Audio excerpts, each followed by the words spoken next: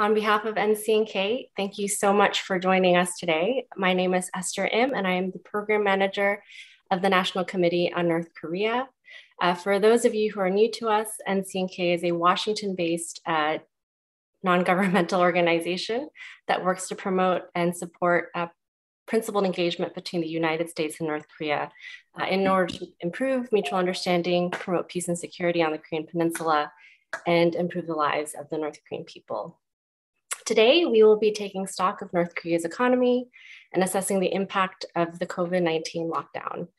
When we originally conceived of this discussion, we imagined kind of a review of the last couple of years with the view to be thinking about the future and potential reopening. But with the recent announcement of cases, I think much remains to be seen. So we're really thrilled to be joined here by a distinguished panelist to help us kind of think through these issues. We'll begin with a moderated discussion and then an audience Q&A. So if you have any questions, please submit those into the Q&A box. And before I hand it over to our fantastic moderator, I will briefly introduce everybody. First up, we are joined by Dr. Rudiger Frank, who is a professor of East Asian Economy and Society and the head of the East Asian Studies Department at the University of Vienna. He holds an MA in Korean Studies, Economics and International Relations, and a PhD in Economics. And in 1991 and 1992, he spent one semester as a language student at Kim Il-sung University in Pyongyang and has been researching North Korea ever since. His research focuses on socialist transformation in East Asia, with a focus on North Korea, state business relations in East Asia, and regional integration in East Asia broadly. And he has been recognized as one of the most influential German economists. And I'll just note, our panelists have much longer bios, but I'm truncating it here, and we'll send a full list in the chat. Next up, we have Dr. Hazel Smith, who is a professorial research associate at the School of Oriental and African Studies at the University of London, and a professor emerita in international security at Cranfield University. And she's also an advisory fellow at the North Korea Economic Studies section of the Korea Development Institute in Seoul. She has written extensively on the North Korean economy, sanctions, and humanitarian assistance. And notably, Professor Smith lived and worked for the United Nations humanitarian organizations in North Korea for 2 years, where she earned a North Korean driving license, which she noted is still valid. And last but not least, we have Dr. Darcy Drought, who will moderate our session. She is currently a postdoctoral fellow for the George Washington University Institute for Korean Studies, and she's also a non-resident fellow at the Korea Economic Institute, as well as a non-resident fellow at the National Bureau of Asian Research. A political scientist and foreign policy analyst, Dr. Drought publishes broadly on South and North Korean domestic politics and foreign policy, inter-Korean relations, and US-Korea policy. She holds a PhD in political science from Johns Hopkins University, an MA in Korean Studies from Yonsei University, and an AB with honors in anthropology from Davidson College. So thank you so much for joining us. And without further ado, I'll hand it over to Darcy. Thank you so much. Sure, thanks, Esther. First of all, I'm absolutely delighted to moderate this panel. I really couldn't think of two better, more illustrious scholars who could be talking about these issues.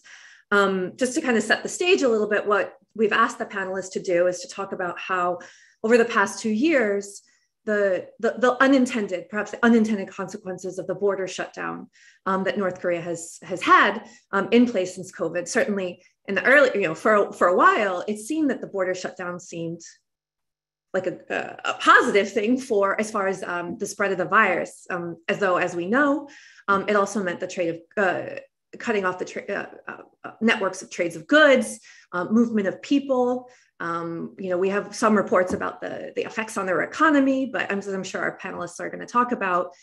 The issue of data availability is one that we're having to grapple with, and then certainly more recently, with the incidences of COVID going up in North Korea, that's really shaking how we're going to be assessing the future of North Korea's economy. And so I'm not going to do much else except say the kind of main questions that I'd like to make sure our panelists hit on is: how has North Korea fared under the lockdown? What's been its socioeconomic impact? I think the intersection of politics, society, and economics are two of our panelists' strong points, and I think that's something that I hope that we bring out a little bit. And then finally, what does it look like in the future when trade is resumed? So I'll just go ahead and turn it over to Dr. Frank first, who's going to set up some of the more longer bird's eye trends. Well, thank you very much. Thank you for this very flattering introduction.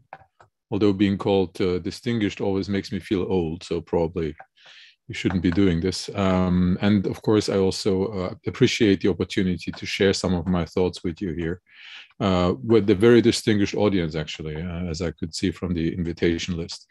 Now, my take on the whole issue in 8 minutes. I wonder what I'm going to do for the other 5. To start with the sources, which I think is a major issue when we talk about North Korea's economy, we need to be aware, or just to remind ourselves continuously, that all we have in terms of real information on North Korea are data points, not really systematically collected databases, and that these data points are available randomly. That is, we are forced to work with what we get, not with what we need, and our research is therefore inevitably biased. And in fact, that would be a situation that would hardly be acceptable for any academic discipline, but then again, that's the reality we have to deal with.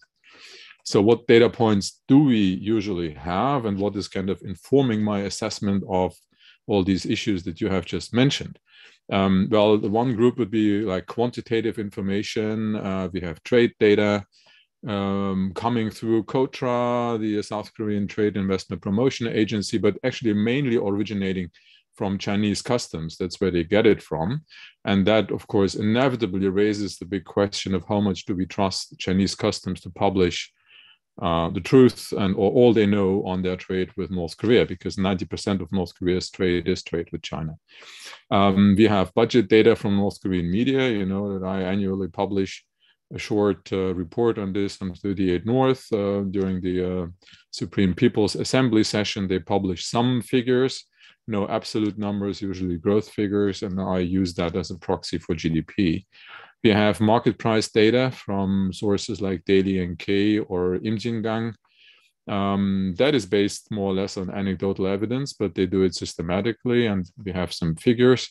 And of course, we have a source that Hazel has been working with a lot, and I know she emphasizes that this should be used more. It's international organizations and NGOs. The problem is that as of 2022, few of them, if any, actually are present in North Korea, and also their access level has been diminishing over the past years. Then, in addition to this quantitative information, we have qualitative information coming from visits. I've been a frequent visitor to North Korea until before COVID. This is no systematic research, but at least you're there and you can get some anecdotal evidence. In a similar vein, we have embassies, like if you wish, permanent visitors with a very limited access to the country, but still they are there. But now many of the embassies have been closed, and those that are still there, they don't really talk to us. Then we have defectors as a major source of qualitative information. One problem is that they usually do not come straight from North Korea into our conferences or whatever we have, or into publications. Sometimes they go through China or elsewhere. And the numbers have just been dropping. I mean, in 2019, we still had somewhat over 1,000 defectors from North Korea. In 2021, that number was down to 63 per year. So from over 1,000 down to 63. And I just looked it up. As of March of 2022, we had 11 North Korean defectors. And then again, doesn't mean that they all left in 2022. So also that source, especially in understanding what's going on right now, is kind of limited value. We have North Korea state media reports. We have some pretty interesting new level of detail and kind of regular reporting on COVID numbers, apart from the question of whether we trust these figures, but it's pretty unusual for the North Koreans to publish any kinds of data. And yeah, then we have some other sources, but they're also all pretty much random and occasional. So how do we assess the impact of the lockdown based on this? Does it mean we cannot assess the impact of the COVID lockdown in North Korea at all? Well, I would say no. Of course, we can assess it, but we must be aware of the limitations of such an attempt. And that was the whole point of the first part of my few remarks here, that we really need to be very careful.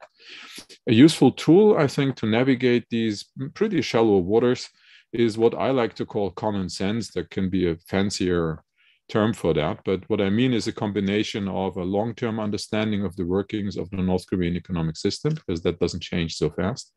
Our knowledge about the most recent status based on those available data points that I mentioned, and all this filtered and seen through the prism of experience, which is many things, including another word for a huge number of errors that have been made in the past, some of them my own errors, some errors that I observed others making. So, you learn from experience, you learn from your misinterpretations, and then probably, hopefully, you will be a bit better. Now, on the first item, the North Korean system, in a way, since 2005, and especially since Hanoi 2019, we do notice a return to more state, less market, to put it in a nutshell, and to more autarky and less trade. So this is not a COVID-related event. The North Koreans have been doing that before.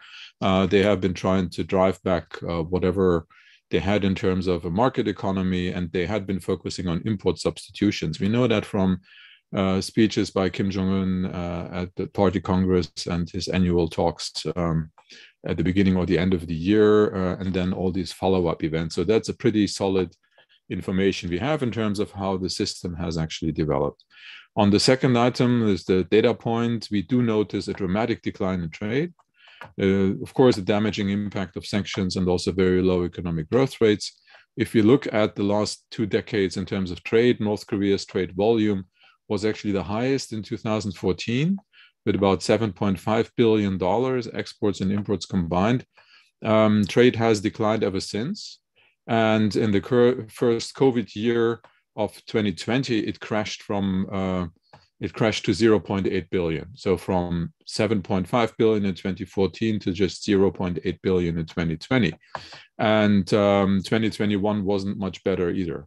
Now, you must have read it recently. In April 2022, Chinese customs reported a mild rebound in North Korean exports to China from 57 million to about $100 million. But if you multiply those 100 million by 12, so for a year, you would still have just 1/3 of 2014. So trade is still pretty much down. Just briefly on growth rates, as I said, I used the North Korean state budget for that. The official plan, like this is what they tell their own people. You would usually assume that they try to kind of beautify numbers a little bit. The official plan is less than 1% growth. So that is actually very, very low, especially for a country like North Korea, as opposed to double-digit rates that they published in the same source in 2005 and still 9% in 2012. The Bank of South Korea has much worse numbers, actually estimating negative growth rates, but also from that angle, it doesn't really look very good. So overall, this means that North Korea is very badly situated to mitigate an additional external short-term shock or crisis, such as COVID and also a COVID lockdown. They have very few reserves. I mean, even whatever they have must be depleted at some point, and they've been in crisis for a long time. And we all know, and that's our systemic understanding, that a state-dominated economic system ruled by a bureaucracy is just not efficient and not flexible enough to handle such a thing properly. What is curious is that much of the trade implosion of the last 2 years is based on the initiative of the North Korean side. So for sanctions, you could argue this has been forced upon them, but they closed themselves off from China more or less deliberately, which I find interesting because it could be an indicator that the situation isn't as bad as we assume. Or it could be something else. I mean, here we talk about North Korea and we speculate. In any case, some other problem is that the lockdown happened in May. That is the rice transplantation time, which is actually when all offices and universities in North Korea get empty and people are carried out to the countryside, to the fields to help in this rice transplanting.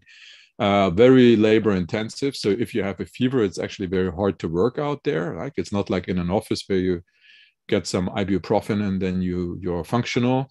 So in a nutshell, I think we can assume that the harvest of 2022 will have been affected one way or the other by the COVID outbreak and also by the lockdown itself.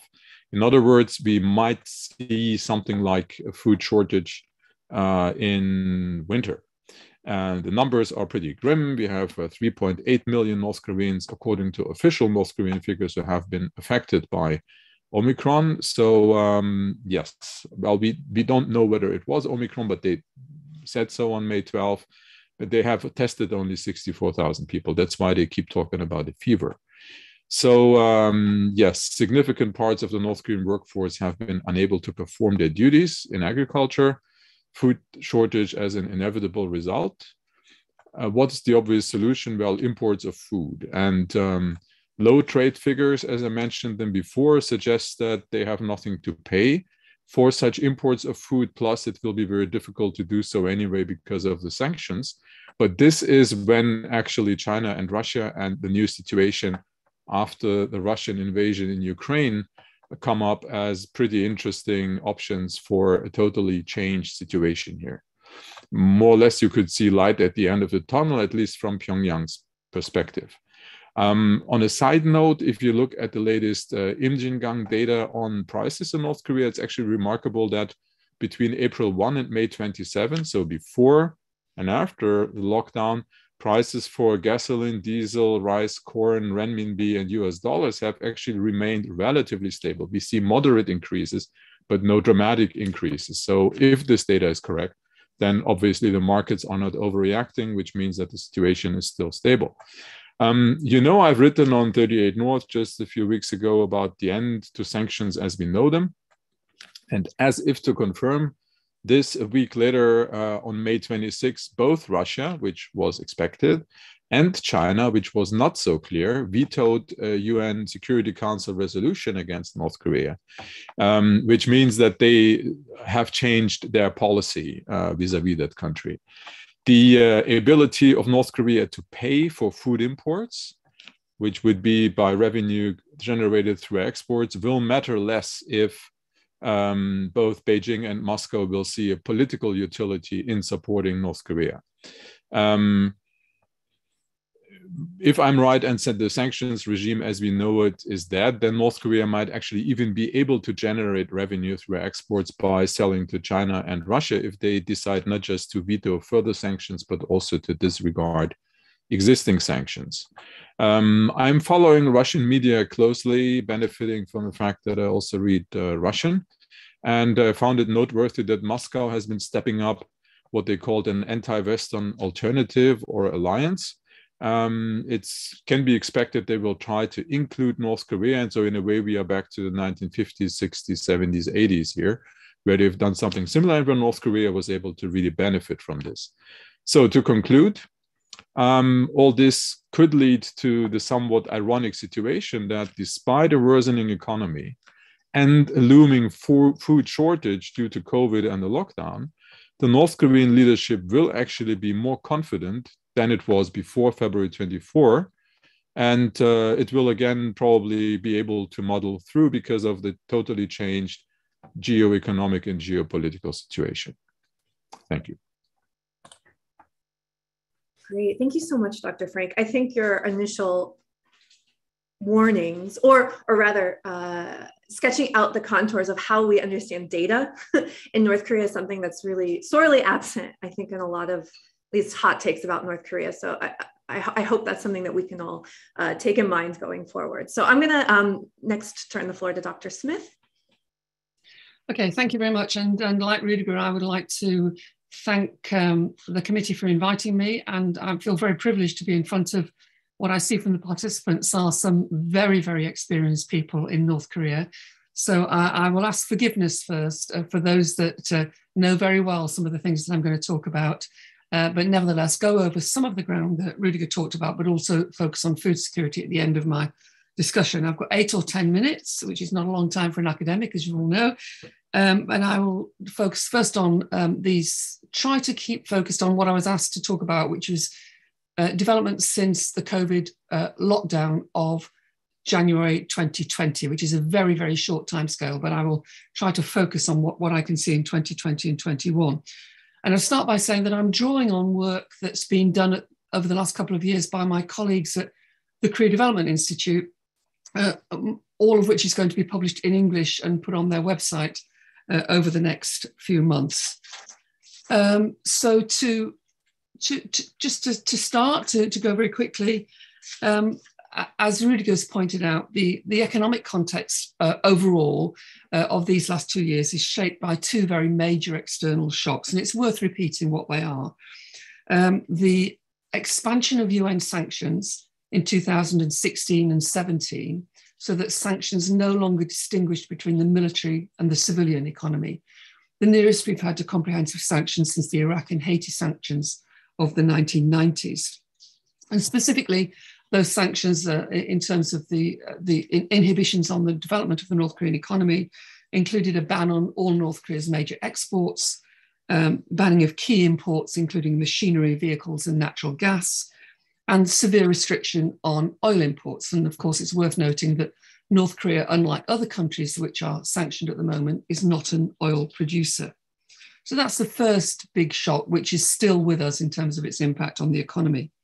And the second, of course, the border closures themselves are from early January 2020.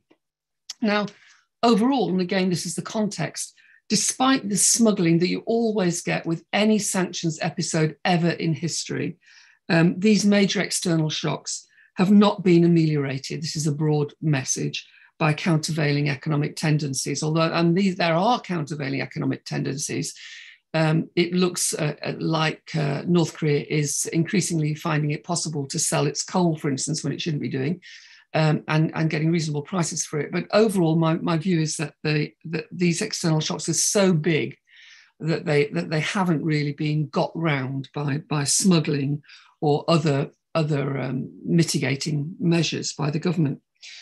KDI, in broad terms, considers that the DPRK has been in economic recession in 2022 for now 6 years.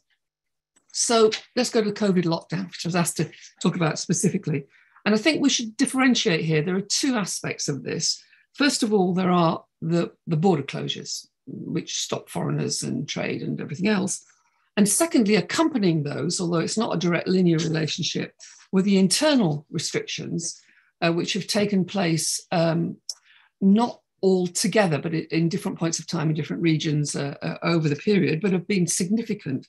And they include travel restrictions, increasing domestic surveillance, increasing use of the tried and tested North Korean tactic when it doesn't have economic resources of mass mobilization, but also a suppression of market mechanisms, including through what KDI has called a de-dollarization policy in 2020 and 2021, and the very well recorded now attempt to replace monetary and economic incentives with rewards from ideological exhortation. These are completely impossible, but that's been the attempt, especially with the youth, to try to do this. So first of all, if we look down at the different aspects of the economy over the last couple of years, this time focus I've been given, it's important. The easiest thing to look at really is trade, because although the statistics, as really quite rightly points out, are not going to be completely accurate, they're more available to us than other internal statistics. But in that context, even before we look at the trade stats, we should really be careful to note that DPRK trade overall is extraordinarily low by any measure, whether you're looking at trade volumes or whether you're looking at trade per capita, for example. In 2019, for example, North Korea had the lowest per capita export rate in the world at $12 per head. So again, we have to be careful that when we're looking at changes over small periods of time, which I'm going to show in the screen in a minute, what's happened over the last 2 or 3 years, this means changes within already minimal trade levels. And remember, this is an industrial country, so this is an important context. Now, I want to, because I can be ideologically challenged, I want to try to bring up something to share a video, to share to share screen. Somebody's going to have to help me with this because I can't find it on the machinery. Anybody help? Share screen. Go to the bottom bar, yeah. and then it'll be between chat and record. There'll be share screen with a little arrow. Nope, it's not. Share screen. Okay, I'm so sorry about this. I really apologize. Is it up? Yes. Okay, thank you. Okay, so if we look at this first, what I want to note here is that what this shows is, as you would expect, decreases in imports and exports.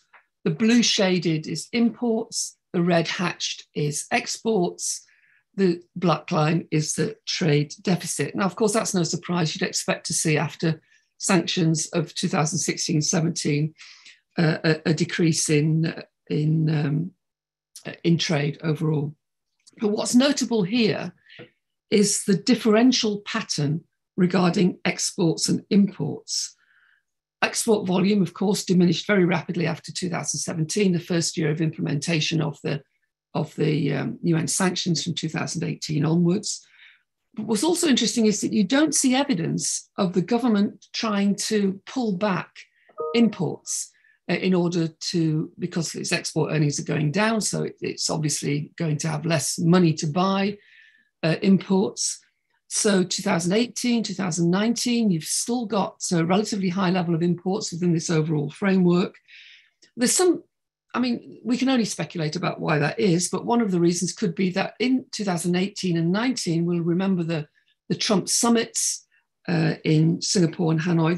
The North Korean government could have had some confidence that, in fact, these export limits were going to be temporary. But it's not until 2020, when we see the COVID restrictions being implemented, that we start to see these reductions in imports. So I think this is interesting to see the different, that it's not a simultaneous effect that taking place. You've got differential impact or differential outcomes in terms of imports and exports. Now, in terms of the overall, and again, these are KDI figures, give or take, even if they're not accurate to the penny, they show, I think the trends are worth showing, is that, and again, given that North Korea-China trade for the last few years is basically a synonym for North Korea's trade with the entire world, we can see that trade falls off a cliff from 6 billion in 2016 to 320 million in 2021. And we can see that those rates go down, particularly in 2020, after the COVID quarantine implementation measures in early 2020, still going down in 2021. I couldn't find the update economic growth rate overall for 2021, but I think we can assume that minus 4.5 here, 2020, has probably not been followed by, well, will not have been followed by an uptake in 2021. So overall, we see that, at least on these official figures, and I take into account that, that they're certainly not comprehensive because they don't take into account informal trade, we're seeing the economy not in a good shape at all. So we see here that COVID, there's a correlation. We can't say it's with causation. We haven't got enough evidence or analytical points to make that conclusion. But we see that in correlation terms, that we really start to see in 2020, after the implementation of the COVID measures, a real deterioration in the economy. And what these COVID measures did was they disrupted all aspects of the economy, not just trade. We see that actually for those Americans who may have been wanting to visit ever as a tourist, which I think has happened in the past, or anybody holding dollars going, if you were able to get into North Korea in 20 and 21, that the value of the dollar and the yuan, that the RMB decreased against the North Korean won. Again, an interesting phenomenon. We also see from 2020 with these fluctuations in market prices internally in North Korea, including a fall in petrol and diesel prices, partly because industry was being decimated because it wasn't getting inputs and capital and intermediate goods and raw materials, but also because possibly the North Korean government de-dollarization measures were making it actually very difficult to spend foreign currency in North Korea. So you have these disruptions in market prices, you have disruptions in trade, you had disruptions in all aspects of the economy that coincided, that correlated with these, particularly with these COVID restrictions. I'm trying to go quick because I've only got 8 minutes. What else happened? We have trade, we have manufacturing. North Korean industry is import dependent, even though the North Korean government tells you it isn't. Even though the North Korean government's policy for 70 years has been to try to substitute the capital and inputs it needs by labor, which is why you've got a chronic labor shortage throughout the entire economy.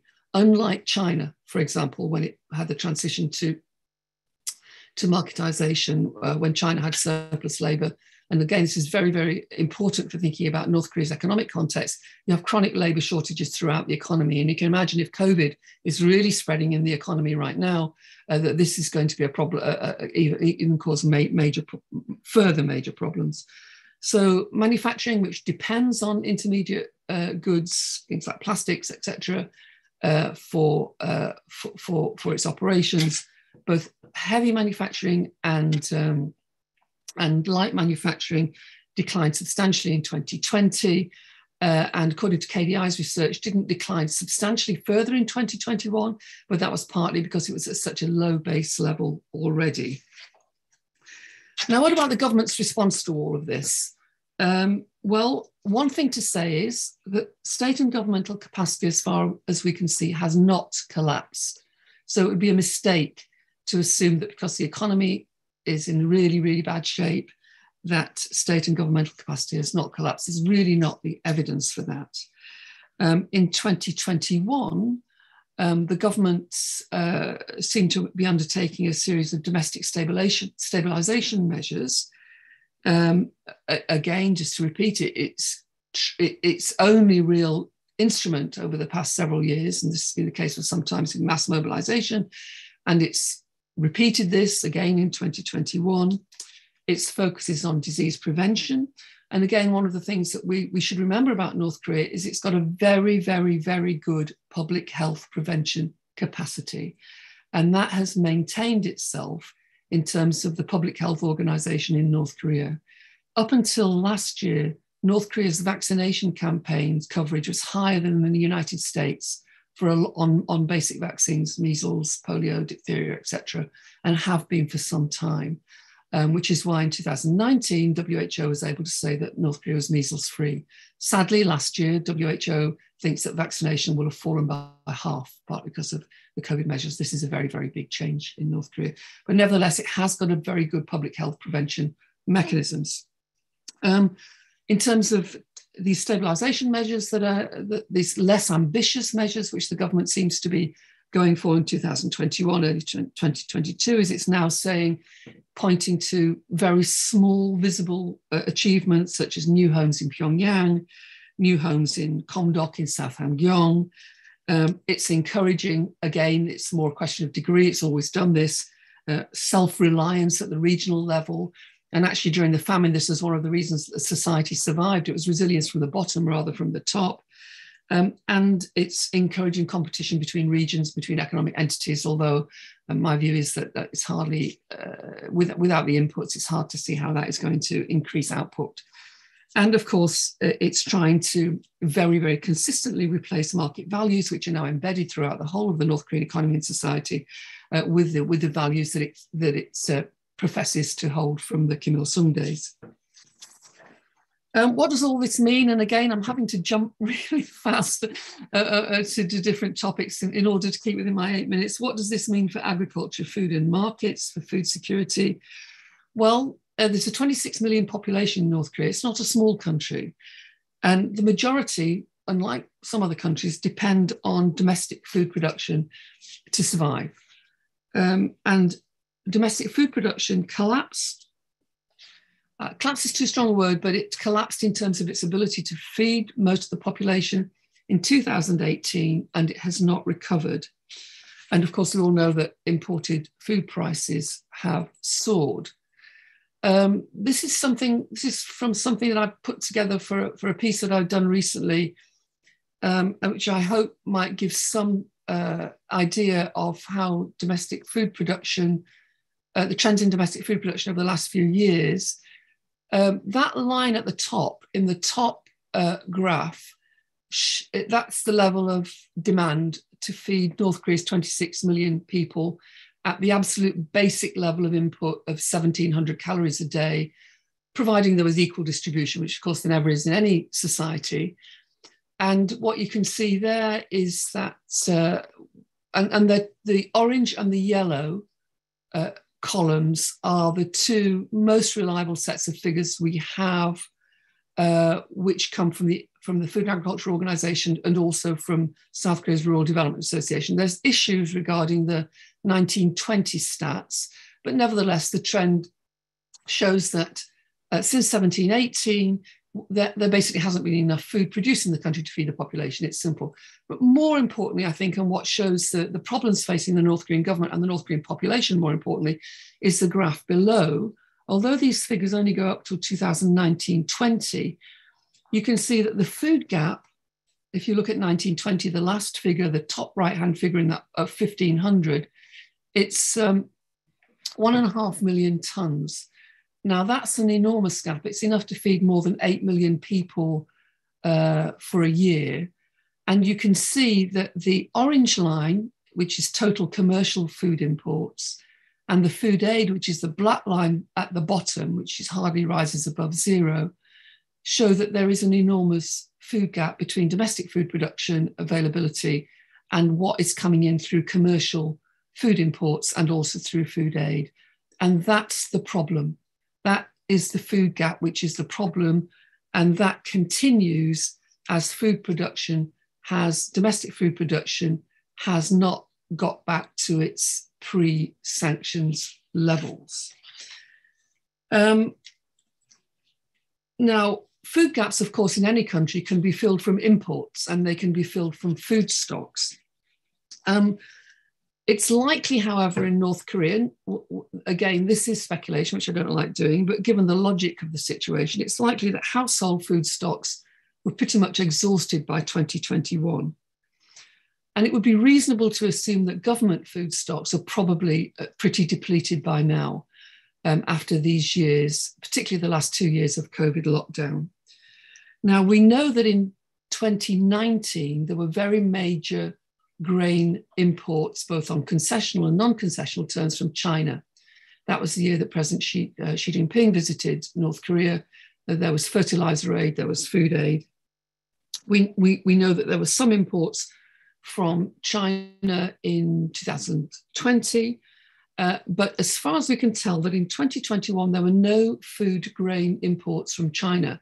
Now, I've been looking at that figure, but that's what the KDI found, and there may have been non-official imports, which there probably were, but in terms of the scale of the gap, which is 1 million tons, which is a large amount of food, we would expect to see some grain imports showing in the trade stats if there had been reasonable amounts of grain coming in, either on paid terms or non-paid terms in 2021, such as to fill the food gap. And there's not much evidence of that.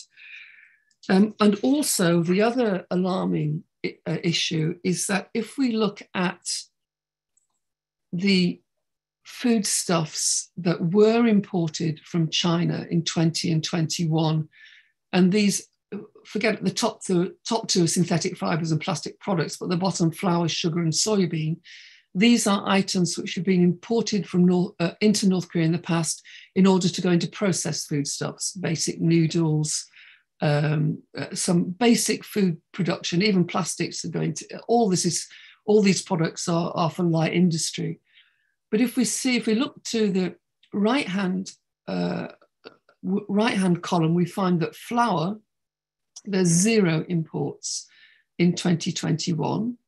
we found that sugar imports have gone down by 88% on the previous year, and soybean oil by 91%. Now that's alarming because some of the products, the byproducts of a harvest that can't be used or that are not used in direct grain distributions are used in processed food, but you also need you need machinery, you need oil, you need all sorts of, you need things in order to produce food. So if the raw materials are not there, then you can't produce sufficient processed food either. So all in all, what we can see, I think, in North Korea are not the same conditions as we saw in the 1990s when famine occurred in North Korea, but the preconditions of starvation in North Korea. The savage decline in trade since 2017, the decline in domestic food production for a population that relies on domestic food production, the reduction in vaccinations last year, which will feed through particularly for children and women. We will see higher numbers of women dying from terrible anemia-related problems in pregnancy and birth because of the inability to get the vaccinations that they need. The overall poor nutrition, which is an inevitable and logical impact of reduced food. And again, this is not speculation, this is an analytical conclusion. But we will see also that, because we see it already, that there will be a differential impact when we start to see starvation and malnutrition, of the impact of increased malnutrition and undoubtedly starvation in some groups in the population. For instance, we already know through the social indicators that we have available to us that rural populations are worse off than urban populations in North Korea. We know that if you're frail, elderly, who live in a residential complex because your family is unable to help you, if you live in any residential home because your family is unable to help you, and you rely completely on the government, then you will be vulnerable because the food coming into you and medical support and heating in the winter is not going to be reliable, combined with inadequate access to water, sanitation, medicines, then different groups, vulnerable groups, are going to be at risk. Now, I deliberately haven't talked about 2022 because the last 2 months there's been some opening and shutting of railway links with China. So we will if trade does open again, and if marketization does renew itself in North Korea, then we will have different frameworks for analysis. But given what I was given to talk about, which is 2020 and 21 up until about now, we can only conclude by saying that it's bleak indeed, but for North Koreans, we should be thinking about the extent of what that means for the most vulnerable in North Korea. Great, thank you so much. I think that those details really help us ground what we're thinking about when we think about what we say, how is North Korea's economy faring? How is its agricultural sector in particular failing, right? Just to kind of, I'm going to go ahead and move into the Q&A. If you have questions, please enter them in the Q&A. It should be on the bottom between polls and participants. I think there's a little, I see that Dr. Frank has already answered some of the questions, but I'm going to integrate them into bundles, as just to kind of, summarize or pick out some of the major themes that I heard in both of your presentations. The first thing that I heard is there's like kind of this tacit comparison to what happened in the 1990s, what happened in the arduous march, right?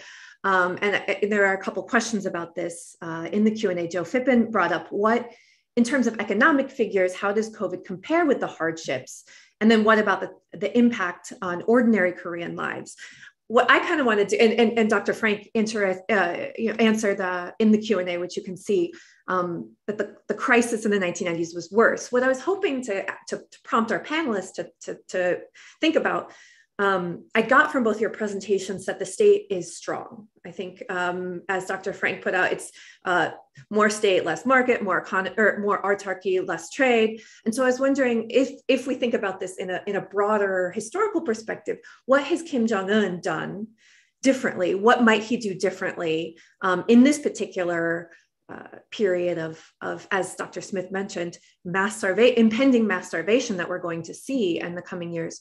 What tools does he have? How does the state strength matter when we think about both state control, where the state is going? How does it relate to the economy on the one hand? And then two, what does that mean for everyday North Koreans? What does that mean for the kind of market coping mechanisms that people developed in the 1990s? How is that different now?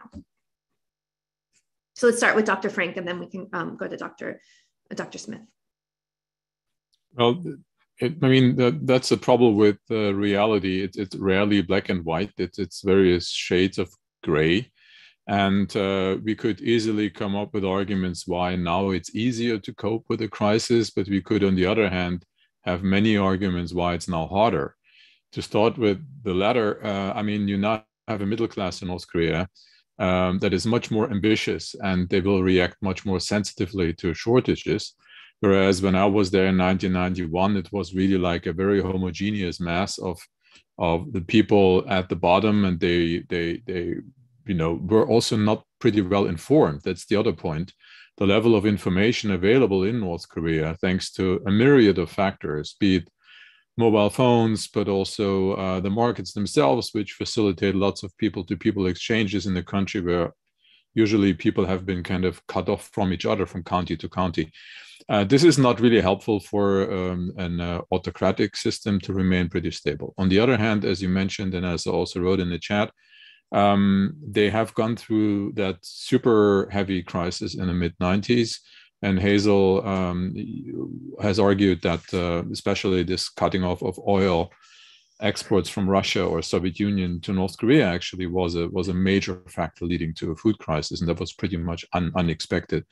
They've gone through that, and they learned from it, and they had all these coping strategies, from decentralization of electricity production to using canals rather than electric pumps for irrigating their fields, to focusing more on the domestic production of fertilizer.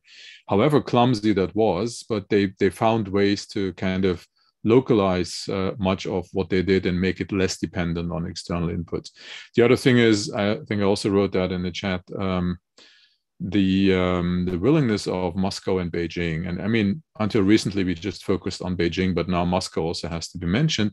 The willingness of those two to support North Korea has just increased significantly, and in the mid-90s it was basically non-existent. Both wanted to be nice members of the international community, and they wouldn't certainly not want to risk that image in the interest of a country that they really don't care about. They still don't care, but now the situation is different.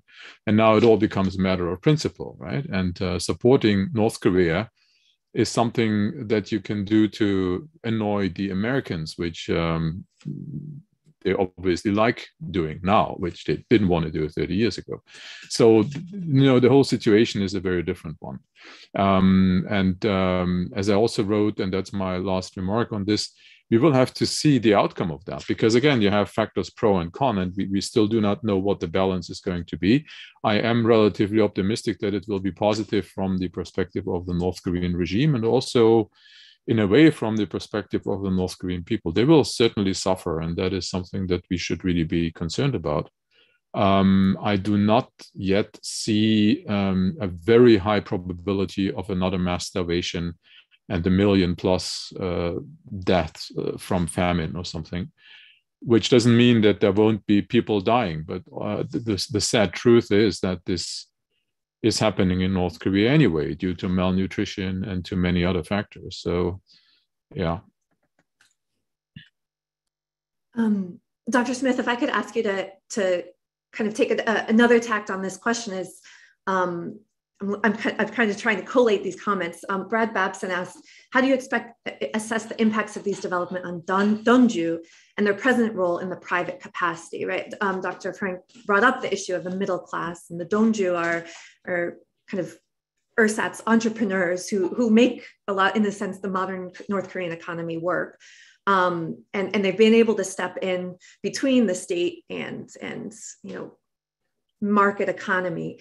So I wonder how does that affect both in terms of the decentralized economy versus its central role now, and how is that going to be playing out in the next, as these networks, social, financial goods networks are deteriorating? Can I answer that, but also come back to food and agriculture as well, 1 or 2 points? Is that all right? Okay. From what I can see, I've seen some contradictory evidence regarding over the last 2 years about what's happening to the Dongju, for a better name, although it's quite a complex social phenomena with different levels of wealth involved.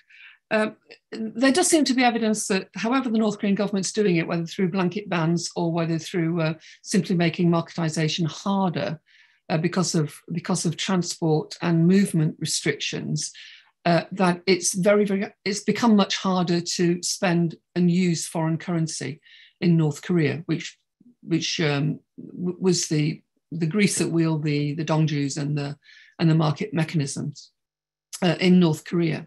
There's also some evidence that they made that people who had foreign currency, and quite a lot of people have had foreign currency, but by Dongju we're talking about people who've been able to accumulate foreign currency, were hoarding foreign currency on the basis that the situation might be temporary and they might be able to use it. That's one side of it. So that side of it would indicate that they were restricted in terms of their ability to maintain their wealth, to spend the money on the things that they needed. Certainly to import and export, they were restricted. Which would have had some impact on their social status. But the other side of it is there's also there were some reports that one of the residential projects in which the North Korean government is trumpeting as a sign of its achievements in 2021, which is the Komdok residential development in the mining area, which had a disaster some time ago and which it's rebuilding, that some of that the North Korean government or the press listed a series of people that had contributed to the redevelopment in Komdok, and that included individuals who were not particularly party people and who it's surmised were people with money, like the Dongjus. So that would indicate a small indication that their influence is not their influence, but their activities are still important in North Korea. So the private sector, however it's transmogrified in North Korea, it still hasn't been eradicated. But I think it really is a bit too early, as Deng Xiaoping said of the French Revolution, a little bit too early to tell how that's working out. Given we do know, though, considering the extent of marketization over the past 20 years, the extent of de facto privatization, the extent of the social structure being reorganized around both values and wealth attached to those that have money, as opposed to those that have political principles or Kim Il-sung's principles, that it would be very unlikely that they would have just gone away. So I think we'll be able to better answer the question in 2022 when it looks like we may see some opening up of trade, even if it's a bit sporadic.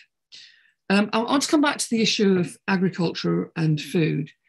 One of the questions that I can't answer all the questions that are raised in the Q&A, but I would say that in the 1990s, and I worked in North Korea throughout the 1990s, and I worked in every province of the country, and I saw many young people starving and all sorts of things everywhere. People didn't die in the streets. The image of a starvation that we see of people coming into the streets and dying in big numbers, that didn't occur. People went home and died at home.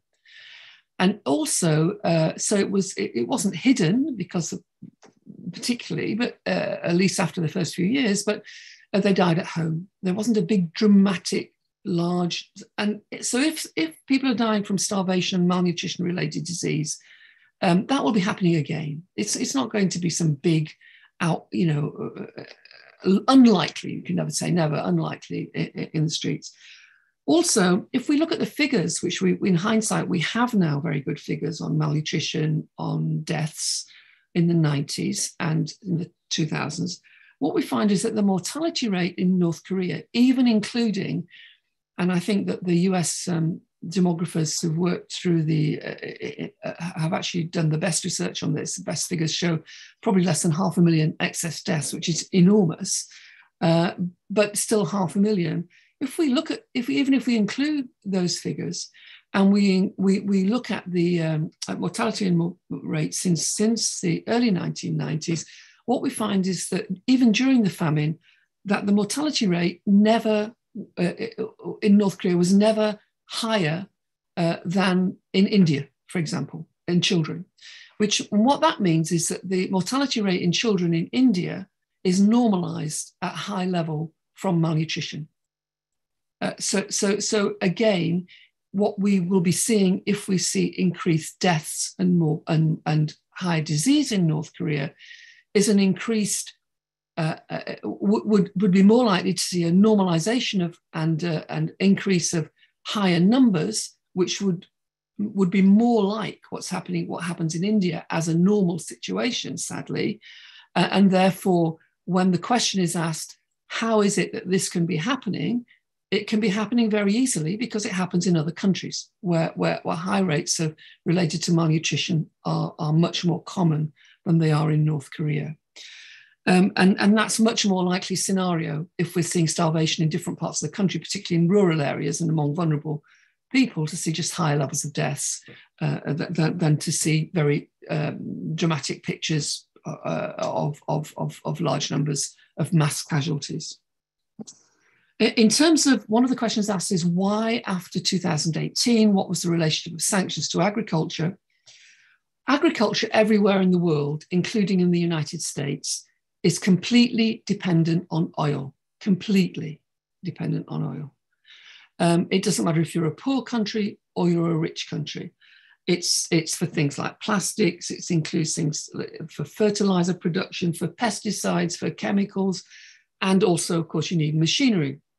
Now, it's true, as Rudiger says, that there has been some movement towards gravity-fed irrigation, but if you can't get spare parts for your gravity-fed irrigation, and all those are banned under sanctions, and if you're smuggling in oil, which you have to pay for, which comes at a premium price, even from China, it doesn't come free, then that is as the FAO has commented in all its reports until its last report was in 2019, when it was allowed to go in, that has an immediate effect on agriculture. And given that agriculture, depending on how you quantify it, give or take, is 25 to 30% of the North Korean economy. And if you include the transport infrastructure that's necessary to distribute food, labor, plants, seeds, crops, you're talking about higher percentage, as in all poor economies, agriculture is a bigger percentage. Then if you've got sanctions which don't distinguish between the civilian and the military economy, then you will expect that they will hit the major sectors of the economy. And that's in fact what they did. So it's not rocket science, and we don't actually need sophisticated quantitative analysis to see that there is this relationship there. Sig Heger says, what would be the most effective actions the US could take to aid the North Korean economy? My view is that perhaps I would distinguish between the North Korean economy and the North Korean population, particularly in terms of food. My view is that it would be a decent gesture to suspend the 2017 sanctions, not get rid of all the sanctions, but to suspend the sanctions that stop machinery and all machinery and products that are necessary for agriculture going into the country, short of going through a very complicated and convoluted exemption procedure, which doesn't allow for those to take place. The scale of the food gap is too big for NGOs to cope with. 1.5 million tons of food short requires either governmental support from somewhere like China, and one of the reasons that China may not have given grain imports in 2021 is because it may be concerned at home about the impact of COVID on its own agricultural sector. It's got large grain reserves, which is why it's been able to support North Korea in the past, but it will be planning for the future, as every country is. And if COVID breaks out in its farming population, even though it's less labor dependent than in North Korea, it will have to be thinking about keeping its own reserves for the future. Thank you. Thank you so much, Dr. Smith. Dr. Frank, I see your hand right up, but before I turn to you, I just want to kind of collate some of the more questions. We've come up on time, but I've been given the go ahead to take a little bit extra minutes, especially since this conversation is really going. I mean, we have so much depth in this conversation, and it's certainly really timely. What I want to, and again, Dr. Frank, feel free to add on to this, but I want us to kind of end on the geopolitical aspects of this. I mean, we've really brought out the humanitarian element to all of this. And I think this is underlying a lot of the questions in our Q&A. Andrew Yaw brings up that he's amazed that North Korea hasn't made any major appeal based on these food shortages.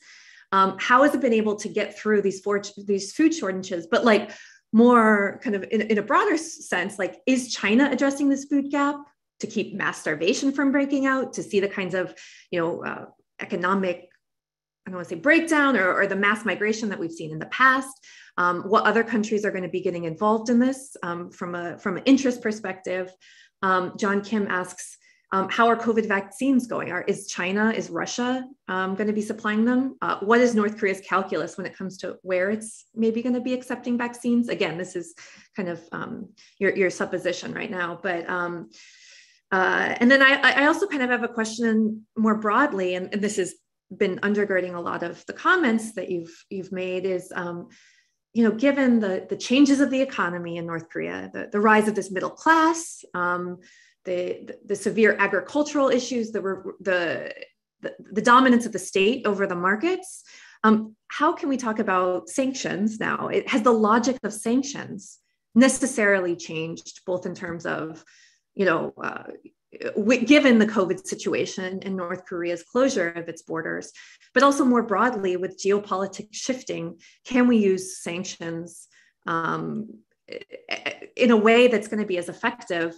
or as we think it's going to be effective as it was, say, 2 years ago or earlier, 2016, 17, when they really ramped up? So I'll turn it first to Dr. Frank. There's a lot of questions, but take what you will. Yeah, on the sanctions, I think I already answered that.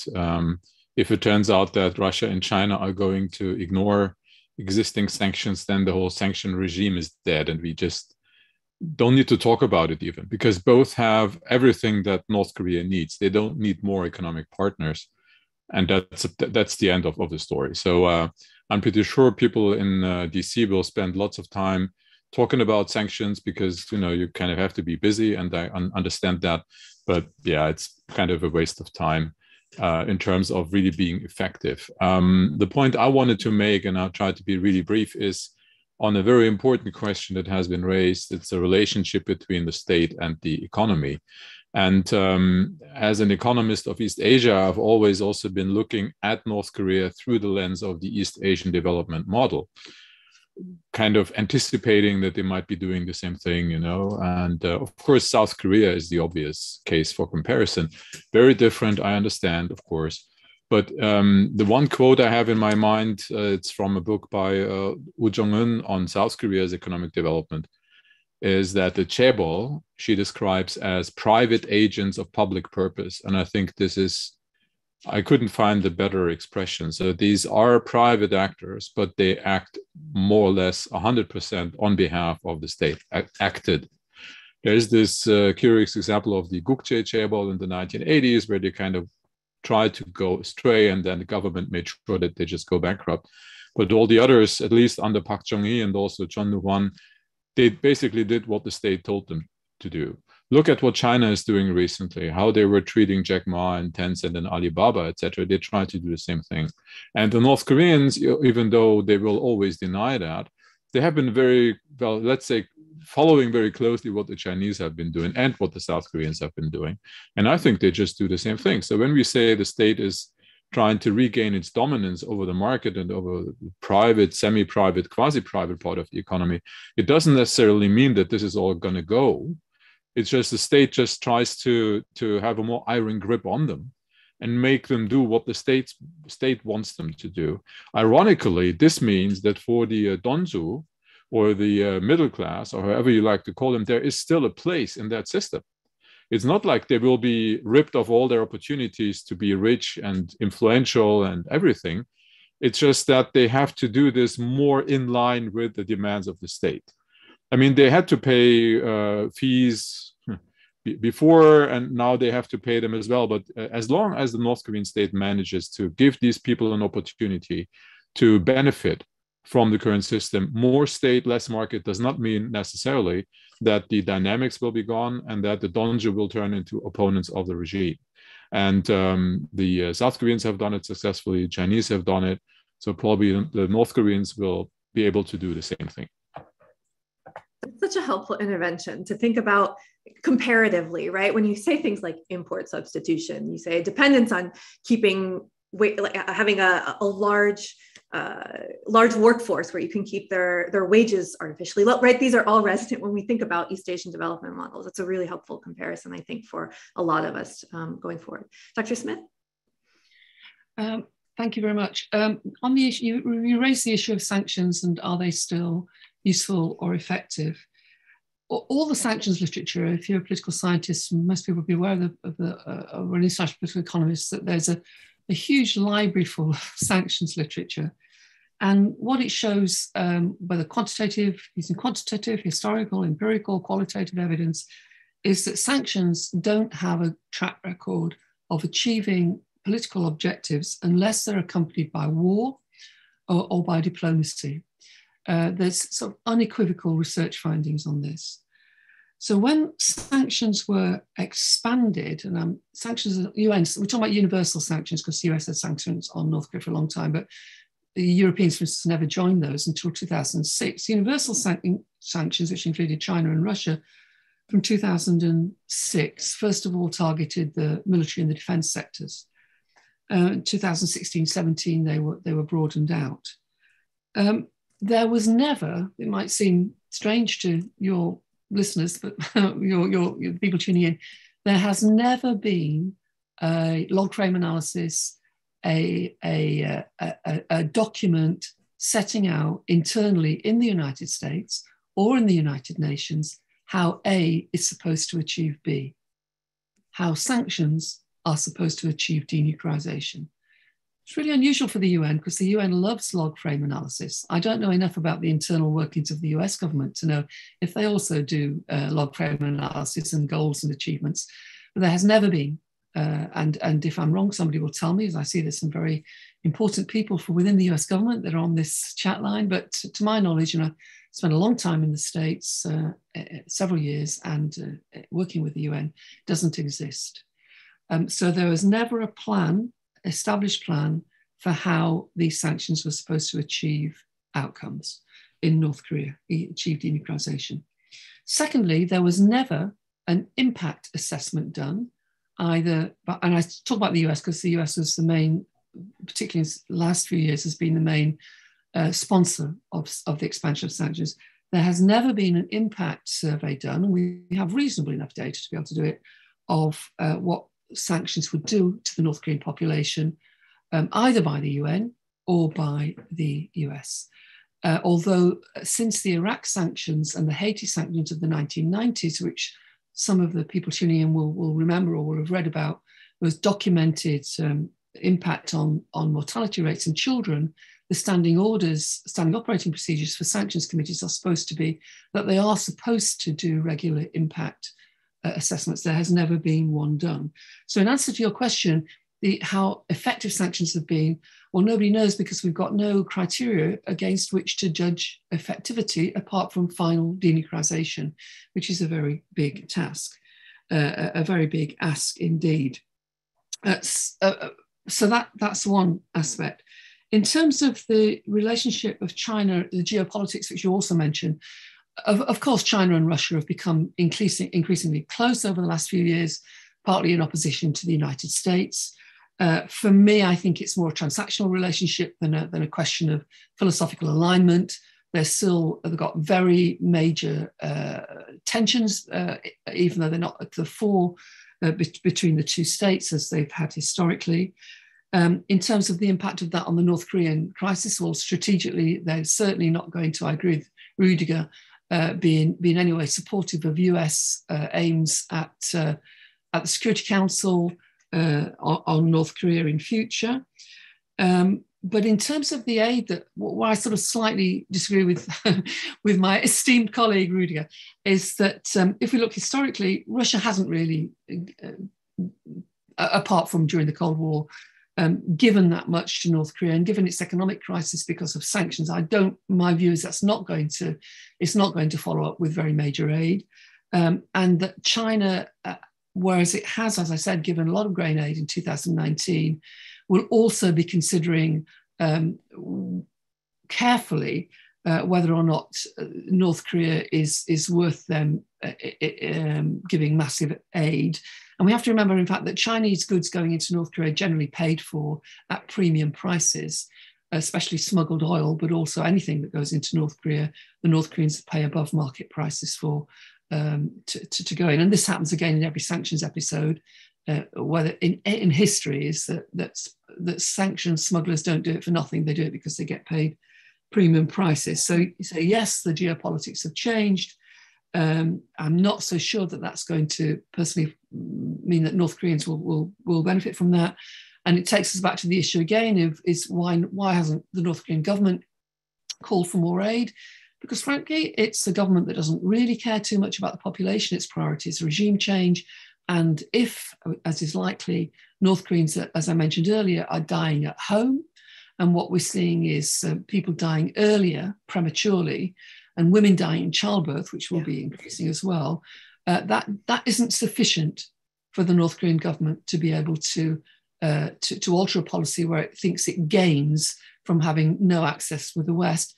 And also, finally, we mustn't underestimate the level of potential disarray within the North Korean leadership, which means it's difficult for it to change policies in a proactive way. It means it's much easier for it to carry on with policies which it's used before. And although, again, this is not something that we can identify, nobody's got any information on the dynamics in the internal political leadership, it is something we should be watching out for as a potential cause of external behavior. Yeah. That's great. Well, thank you. Thank you. This panel has been extremely helpful. I think one of the things that we can take away is the importance of thinking comparatively. What is, when it comes to sanctions, when it comes to the way the state has muddled through its relationship to the economy. I think that's something that's, I think, a breath of fresh air in a lot of the ways that we talk about North Korea. There's a few other questions. Mark Tokola, Mac Manning, yours have been answered in the Q&A if you'd like to look, a few others as well. Otherwise, I just want to thank our panelists for their really important interventions, especially as we think about North Korea, as the situation really is becoming more severe with the COVID running through the country right now. The program is going to be available online later for anybody who's interested. But again, thank you for joining us. Thank you, Dr. Frank. Thank you, Dr. Smith, for joining us. And I hope to see you all soon. Thank you.